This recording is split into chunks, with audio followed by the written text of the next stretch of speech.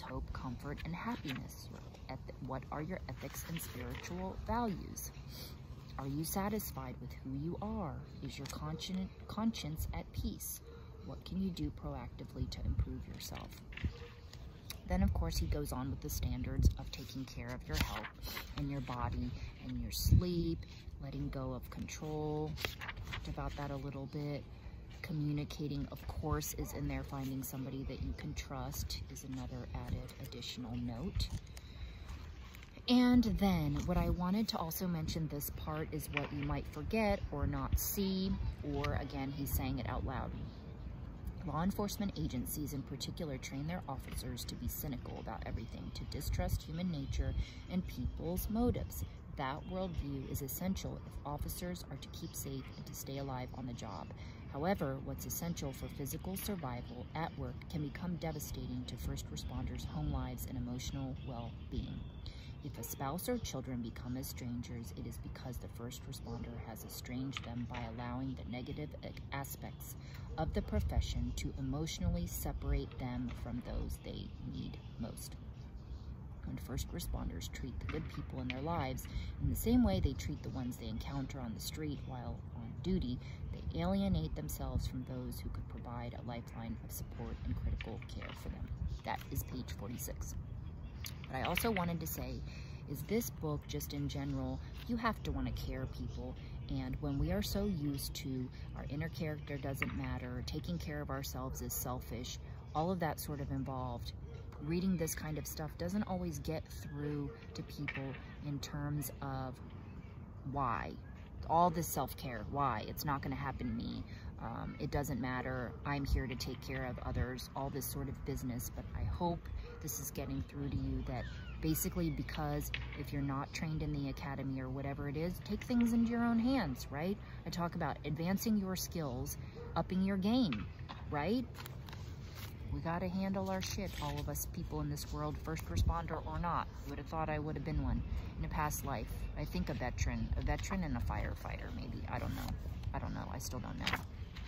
Emotional wellness strategies. He continues to list more things: controlling your personal time, live life as a survivor, not a victim, relate to the true purpose of your profession, and on and on and on. There's so many good things in this book. And then what I wanted to end with, while there are other, I may actually end with a couple of final questions for you. Let's do that first, actually. Page 96. What are your most important personal relationships and what makes them important? Maintaining support through your personal relationships is essential. This question is designed to help you discover which relationships are the most important and what you derive from them. Once this is understood, you can work at not taking these relationships for granted and can actively pursue enhancing them for your own lifeline and wellness. I think this is really just addressing what life means to you, what is most meaningful to you. In my situation, friendships, and not having much of a family around me growing up, and all this sort of business currently in my life going on. So friendships, that's a true friend is very important to me. So I want to hold on to the very few that I have, and realizing, you know, later in life how we have very few of them, right? Maybe one or two. How can you improve your most important relationships? What can you do to heal hurt relationships and make up for past wrongs?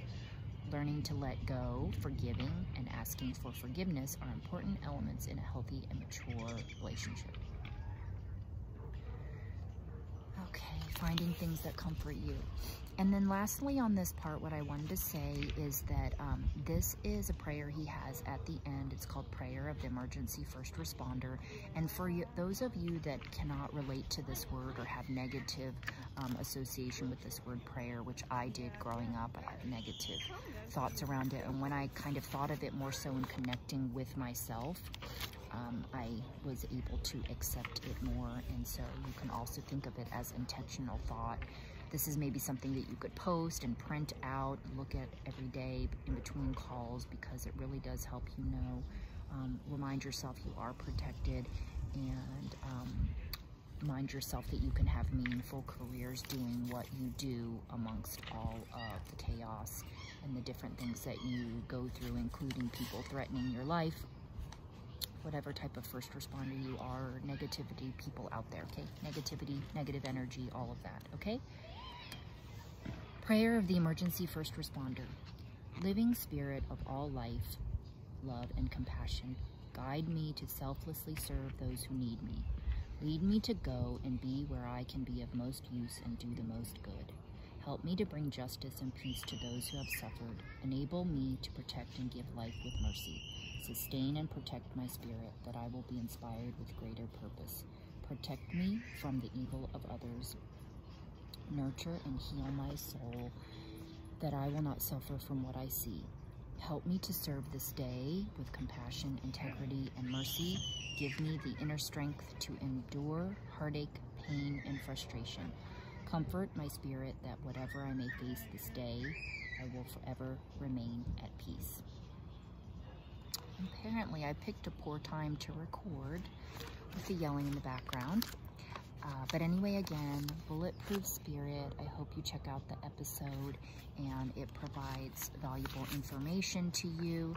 And like I said, one of the best things about this book are the self-awareness questions, which I think are very beneficial, because it's a lot of what I promote, that the answers lie within ourselves. And yes, the answers are there if we just start asking. Okay, so I hope you check out the episode, and thank you for checking out this video. Bye.